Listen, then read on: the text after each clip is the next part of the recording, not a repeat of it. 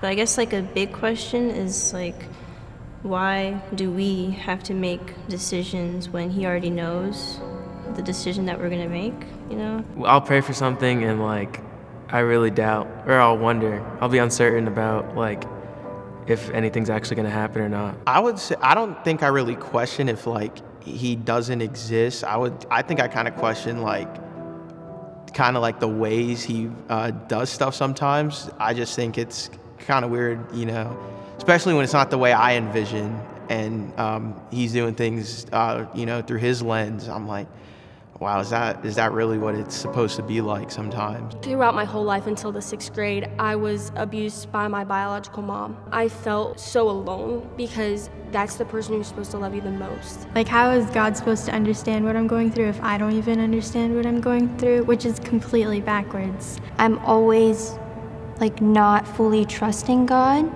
Like, I'll always ask him, why are these things happening? Why am I going through this? What's the point of all this? Am I even growing through all of this? I couldn't understand why this was happening to me, because she's supposed to love me and God is supposed to love me, so why is he putting me through this? Like, I love God, I have so much passion for him, but I feel so like, almost like he turned his back on me. I think one of the biggest things I struggle with a lot is I worry about like the future or like what my life will be, and sometimes it makes me like doubt God because I think that I have like my whole future laid out, like as far as college and what I want to do with like my life and everything, and like when things don't go to plan, then like that's when I get in my own head and we think, what am I doing wrong, or what are you doing wrong, God? Like, I thought this is what you told me to do.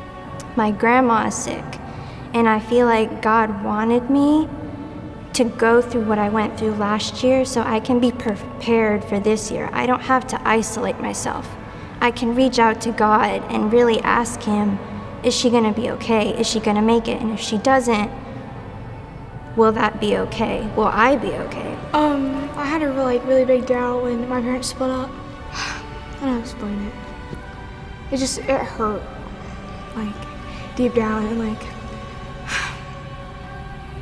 I feel like I lost faith in God in that moment. No matter what, you're struggling with school, you're struggling with your home life, you're struggling with, you know, boyfriends, girlfriends, relationships, whatever. Just go to God and he will help you because he loves you. And it feels like you're alone right now and it feels like no one's there, but he is there for you.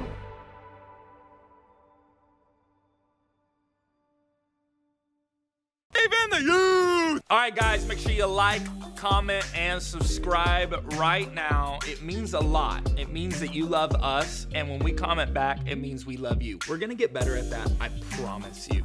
I've hired like a lot more people than we used to have, so if it doesn't get any better, just comment below and let us know. But I love you.